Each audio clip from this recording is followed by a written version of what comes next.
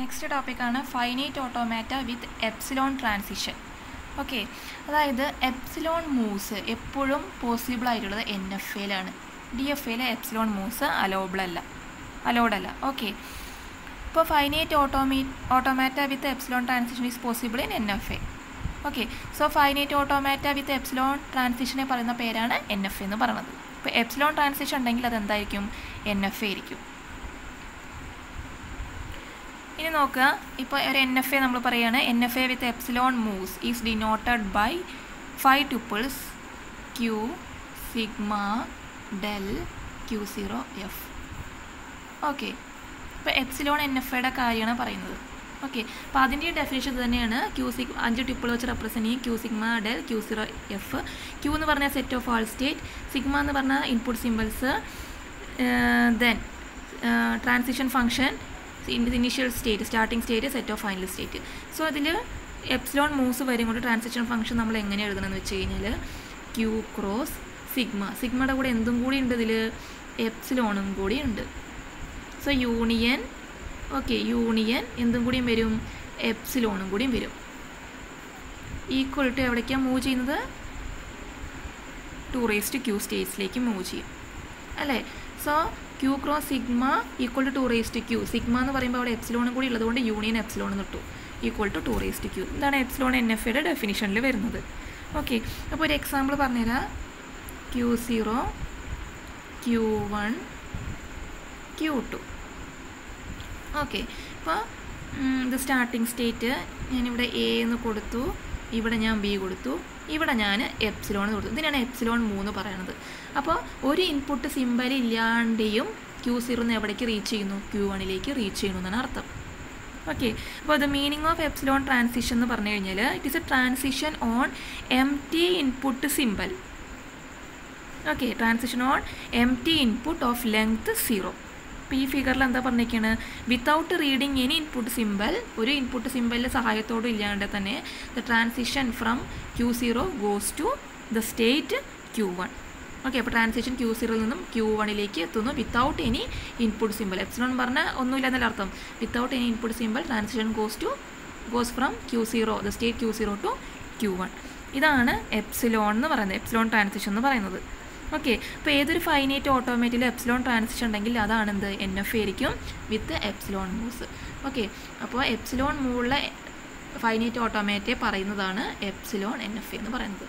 Okay, അപ്പോൾ എപ്പോഴും epsilon transition നടക്കുന്നത് എവിടെയാണ്? NFAയിലാണ്, നോട്ട് ഇൻ DFA.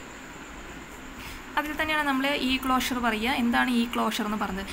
ഇതെന്ന് പറയുന്നത് NFAയുടെ ഒരു പ്രോപ്പർട്ടിയാണ്. പ്രോപ്പർട്ടി ഓഫ് NFA ആണ് എപ്സിലോൺ ക്ലോഷർ എന്ന് പറയുന്നത്. അതായത് ഈ ക്ലോഷർ ഓഫ് Q0 എങ്ങനെയാണെന്ന് നോക്കാം. ഇപ്പോൾ ഞാൻ ഒരു എക്സാമ്പിൾ കാണിച്ചു തരാം. ഇപ്പോൾ ഒരു NFA വരയ്ക്കാം. Q0, ഇവിടുന്ന് Q1 on without any input simple, that is epsilon move, and വീണ്ടും ഒരു എപ്സിലോൺ സിമ്പിളിൽ Q2 റീച്ച് ചെയ്യുന്നു. ഓക്കെ, ഇവിടെ 0 കൊടുക്കാം, ഇവിടെ 1 കൊടുക്കാം, ഇവിടെ 0. ജസ്റ്റ് ഒരു എക്സാമ്പിൾ എഴുതുന്നുള്ളൂ.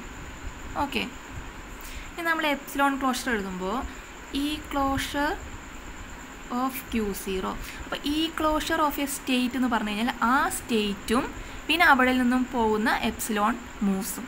ഓക്കെ, അപ്പോൾ ഈ ക്ലോഷർ ഓഫ് Q0 പറഞ്ഞാൽ ആ സ്റ്റേറ്റ് Q0 എന്ന് പറഞ്ഞ സ്റ്റേറ്റും പിന്നെ അവിടെ നിന്ന് പോകുന്ന epsilon moves, that is epsilon move വഴി Q1 അവിടുന്ന് വീണ്ടും എപ്സിലോൺ മൂവ് വഴി Q2 ഓക്കെ, ഇനി ഈ ക്ലോഷർ ഓഫ് Q1 എന്ന് പറഞ്ഞു കഴിഞ്ഞാൽ Q1ലെ ഈ ക്ലോഷർ എന്ന് പറഞ്ഞു കഴിഞ്ഞാൽ ആ Q1 വിത്ത് അവിടെ നിന്നുള്ള movement Q2.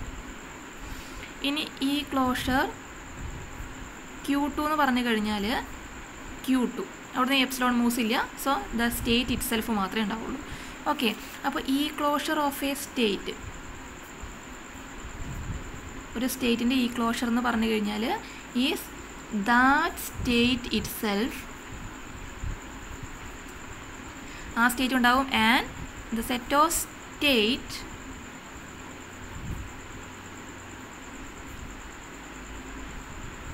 Reachable on epsilon transition alone. Okay, അപ്പോൾ ആ സ്റ്റേറ്റും അവിടെ നിന്ന് പോകുന്ന എപ്സിലോൺ ട്രാൻസിഷനുള്ള സ്റ്റേറ്റുകളും എപ്സിലോൺ ട്രാൻസിഷൻ വഴി എത്തുന്ന സ്റ്റേറ്റുകളെയാണ് ഈ ക്ലോഷർ എന്ന് പറയുന്നത്. ഇപ്പോൾ ഞാനൊരു എക്സാമ്പിൾ പറയാം. Find the epsilon. ഇപ്പോൾ ക്വസ്റ്റ്യനാണ് ഫൈൻഡ് ഈ. അപ്പോൾ നമുക്ക് ഈ NF ഈ NFയുടെ എപ്സിലോൺ ക്ലോഷർ എല്ലാ സ്റ്റേറ്റിൻ്റെയും ഈ ക്ലോഷർ കണ്ടുപിടിക്കാൻ പറഞ്ഞു കഴിഞ്ഞാൽ എങ്ങനെ കണ്ടുപിടിക്കുക? ഈ ക്ലോഷർ ഓഫ് Q0 നോക്കുക. അപ്പോൾ നമുക്ക് എല്ലാത്തിൻ്റെയും ഈ ക്ലോഷർ കണ്ടുപിടിക്കണം. അപ്പോൾ ഈ ക്ലോഷർ ഓഫ് Q0 പറഞ്ഞു കഴിഞ്ഞാൽ ആ സ്റ്റേറ്റ്, പിന്നെ അവിടെ നിന്ന് പോകുന്ന എപ്സിലോൺ മൂവ്സ്. അപ്പോൾ Q0 എന്ന് എപ്സിലോൺ മൂവ് വഴി Q2 എന്ന് എപ്സിലോൺ മൂവ് വഴി അവിടെ എത്തുന്നു, Q1 എത്തുന്നു. ഓക്കെ, അപ്പോൾ ഏതൊക്കെ വരും? അതിൻ്റെ പാത്തിലുള്ള Q2 വരും, Q1 വരും. ഓക്കെ, ഇനി ഈ ക്ലോഷർ ഓഫ് Q1 ആണ്. അതെന്താ വരിക? Q1 വരും. പിന്നെ ഈ Q1ൽ നിന്നും ഒരു എപ്സിലോൺ മൂവ്സും പോകാത്തത് കൊണ്ട് Q1ലേക്ക് എത്തുകയാണ് ചെയ്യുന്നത്. ഈ Q1ൽ നിന്നും ഒരു എപ്സിലോൺ മൂവ്സും പോകുന്നില്ല, സോ ഒന്നും വരില്ല, ജസ്റ്റ് ആ സ്റ്റേറ്റ് ഇറ്റ് സെൽഫ്. ദെൻ Q2ൽ നിന്ന് ഈ ക്ലോഷർ, ഓക്കെ, എപ്സിലോൺ മൂവ്സ്. അപ്പോൾ ഈ ക്ലോഷർ ഓഫ് Q2 എന്ന് പറയുമ്പോൾ Q2 വഴി എപ്സിലോൺ മൂവ്സ് വഴി അവിടെ എത്തുന്നുണ്ട്, Q1ൽ എത്തുന്നുണ്ട്. സോ Q2ഉം Q1ഉം. ദെൻ ഈ ക്ലോഷർ ഓഫ് Q3 എന്ന് പറയുമ്പോൾ Q3യിൽ നിന്ന് 0 പോകുന്നത് അല്ലേ, അല്ലാണ്ട് എപ്സിലോൺ മൂവ്സ് പോകുന്നത്. അതുകൊണ്ട് ദാറ്റ് സ്റ്റേറ്റ് ഇറ്റ് സെൽഫ്. അപ്പോൾ ഇങ്ങനെയാണ് നമ്മൾ ഈ ക്ലോഷർ കണ്ടുപിടിക്കുക.